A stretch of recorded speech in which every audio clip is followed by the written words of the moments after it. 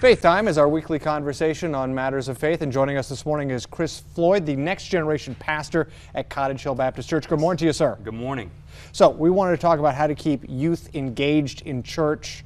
How do you do that? Absolutely. I think it's treating them that they're not just the church of tomorrow. They're just not the future of the church, but they're the church right now. And so we see across all of our campuses, every age group serving and being a part, whether that's holding a door open or helping serve coffee, whatever avenue, making know that they're part of the church right now. What pressures do you see from society and culture for teenagers? Man, it is huge, and it is something I feel the weight of amongst all of our teenagers and young people within the church, because they have social media, they have to have a certain amount of followers, they have to look a certain way, act a certain way, have to have a certain GPA or ACT score from parents and coaches. So much we see of pressure that they feel. It is a very real thing. So how do you go about relieving kids of that pressure?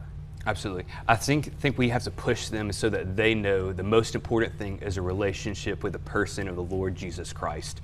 So their identity can be found in that and the relationship with Him, not how good they are, how many followers they have, or their ACT score, but ultimately the number one thing is their relationship with Jesus Christ. And you mentioned that sometimes that pressure, while perhaps good intention, does come from parents. What can adults do with their teenagers or young adults to ease the pressure off of them, but still encourage them to go in the right direction?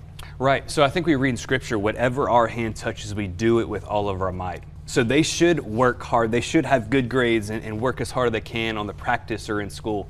But ultimately, their identity is found in their relationship with Jesus Christ. So as parents, we should push that first and foremost, their relationship with Christ, even more than sports and academics. Floyd is the next generation pastor at Cottage Hill Baptist Church. We thank you for joining us for this edition of Faith Time. We'll talk more about this issue in the next hour of News 5 this morning.